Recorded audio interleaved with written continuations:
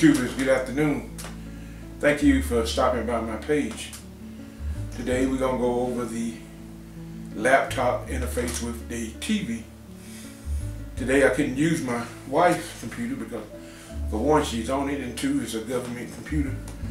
And I try to keep her away from the government as much as I possibly can. But anyway, I'm going to show you on this TV here that we just reviewed here. It's going to be the same principle of what you'll need to do to hook this up. So today I'm going to show you how to hook it up. Well, the first thing I want to do is show you, I'm going to plug the HDMI from the cable box that's going through the TV. Run that over here to the TV here. Got my HDMI port here and the HDMI to the TV. So what I want to do is just plug that up to the HDMI cable. Won't go in but one way. Display port into the Surface Pro display port.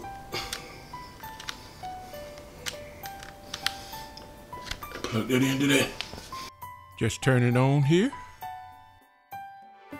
So I got my display port. Let me move this out the way here. And I'll be using the Surface Pro to interface with the TV. And these are some of the things you'll need to make that interface. One of the things I needed to make my wife's older laptop work was a display port. This display port allows me to connect to a HDMI port. There are many different types of display ports, such as the one for my Microsoft Surface Pro. Takes a totally different display port, which is a smaller connection that connects to HDMI. This particular display port that I got from Best Buy, it was around $30 for this display for the Surface Pro. You might even have a display port such as this, which is an older model with the blue connector, but they also make adapters for this older display as well to connect to an HDMI port.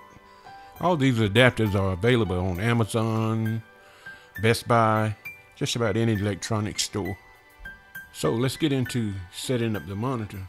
I want to put the HDMI on whatever HDMI your cable is connected to, HDMI 1, 2, or 3. Mine just happen to be 1. After you get a connection to the HDMI, right-click on the desktop. This should bring up your display settings. In the display settings, you want to scroll down and go to where it says extend this display. If you don't see extend this display, that means you don't have the HDMI and the TV interface. If you do see extend this display, click on it and then save it and apply. After you have applied these display settings, it will make it easier for you to move one screen to another. Therefore, let me show you how I did that. I just click on and open Google and slide it right in to the screen. Just that easy. Now you can work with two screens at the same time. Let's try opening another one. And this is my Corel Studio video that I use to edit my videos, all those that I edit on YouTube. Let's see, can I get this to open on the main screen? And then I have Google in the background. Works perfectly. Let's try one more here. I'm gonna open Word. This is one of the programs that a lot of people use. You want to get some production in, I'll put Word in the background here. Expand it. And then I can just type what I want in Word. And if I want to, also I can just change something on the Surface Pro screen to be able to type what I want and look at both screens at the same time. Sometimes you might have to look up something. Looking that up is just as simple as that.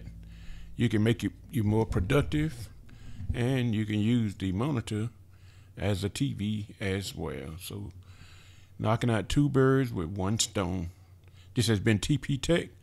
So make sure you subscribe to my channel. Please hit that like button. It does help us out.